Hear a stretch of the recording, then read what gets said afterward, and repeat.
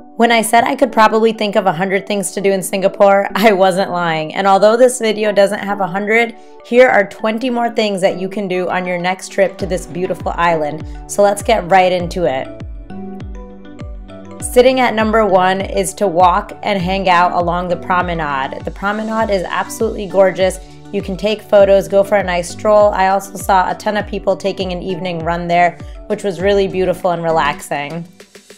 Number 2 is to go to the Iron Orchard food court located in the Iron Orchard Mall. This food court is crazy and you can get delicious things like this amazing chocolate Japanese cheesecake, which I still can't stop thinking about until this day. You can get some great Earl Grey milk tea, anything, you name it. Number 3 is the National Gallery, and this is the art gallery of Singapore. While you are appreciating this art, you can go to the restaurant called Violet Un within the National Gallery and have some amazing afternoon tea. This afternoon tea is so delicious, and it's halal if you stick to a halal diet. Up next, number 4 is to go to Toast Box for Kaya Toast. Kaya Toast is basically toast with coconut jam on it. It's a sweet little treat, common for breakfast, but also you can have it as a snack throughout the day as well if you need a good pick-me-up. Very delicious. Number 5 is to go to the Adam Road Food Center, which online is advertised as being fully halal. However, I found maybe about 50% of the stalls, maybe a little bit more, are halal. But nonetheless, it's worth it to go check out and have some delicious food and try some new foods as well. After the Adam Food Center, you can take a 5-minute walk over to the National Botanic or the Orchid Garden. The Orchid Garden is in the Botanic Gardens, so you can go for a stroll. Check out the beautiful flowers. It's really nice, really relaxing. 7 is to go to the Buddhist Relic Temple in Chinatown. This temple is a piece of work. It's so gorgeous and the architecture is amazing, and it's even more beautiful at nighttime as shown in this photo. Number 8 is to go to the Singapore Zoo and check out some awesome animals. And something even more unique is to go to the night safari at the zoo. And this is just such a cool experience. You can see all the wildlife kind of at night hanging out. Very unique, very different. It was pretty nice. Number 10 is to take the Singapore cable car, which is also a great experience. You get some astonishing views of the whole island. Really fun. And nothing like a good cable car experience to give you a different perspective of any city or any island. So highly recommend to do this whenever you go somewhere. Number 11 is Sentosa Island. The cable car will take you to Sentosa Island, and Sentosa Island just has it all. You could spend a few days here if you really wanted. There's so much to do. There's even a bigger merlion on the island, bigger than the one on the main area of Singapore.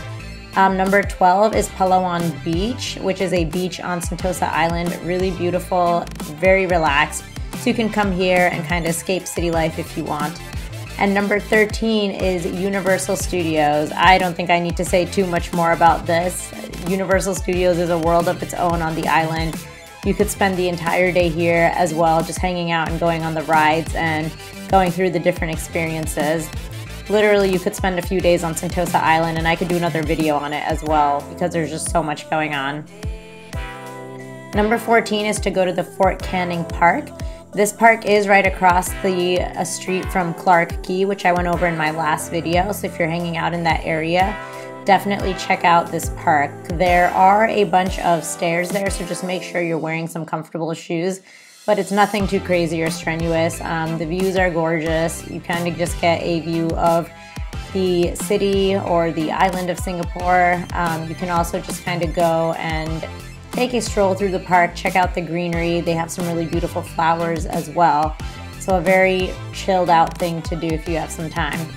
Number 15 is to go to the Esplanade Theater, which is, you guessed it, a theater on the Esplanade or the promenade or the water there. And highly recommend you walk around and check out the architecture because it is very unique and just very pretty to look at. And again, it's right on the water, so it's very chill. It's just a nice vibe. You can walk around. You can catch ballets, concerts, or just events at the theater, which you can buy tickets for at the booth there or online in advance. There were lots of people just walking around biking. There's also a bunch of food stalls as well as restaurants in the theater as well. Number 16 is to go to the iconic and historic Raffles Hotel, which is absolutely breathtaking, and it has so much history behind it.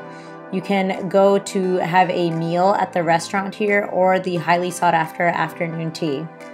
Number 17 is to go to the Eye and Sky Observatory, which is on top of the Eye and Orchard Mall.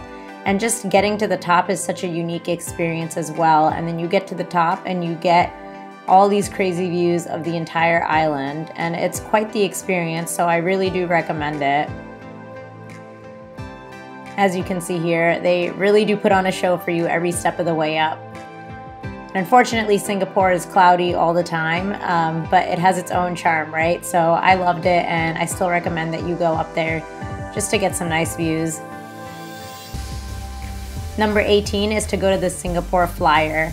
The Singapore Flyer is Singapore's version of the London Eye or the Dubai Eye. As you may have seen, there's a ton of Ferris wheels in all of these iconic spots, and this is Singapore's version.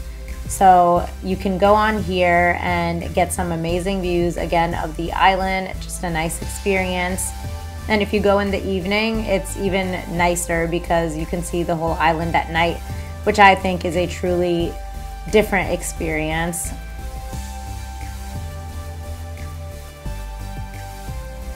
Number 19 is to go to the OCBC Skywalk, and these are on the super tree groves in the Marina Bay Sands Gardens. So you go and it's just this little bridge connecting the tree groves, and you can walk across it. And again, if you go in the evening, it's really pretty because it's all lit and it's just different. Looks very, very nice.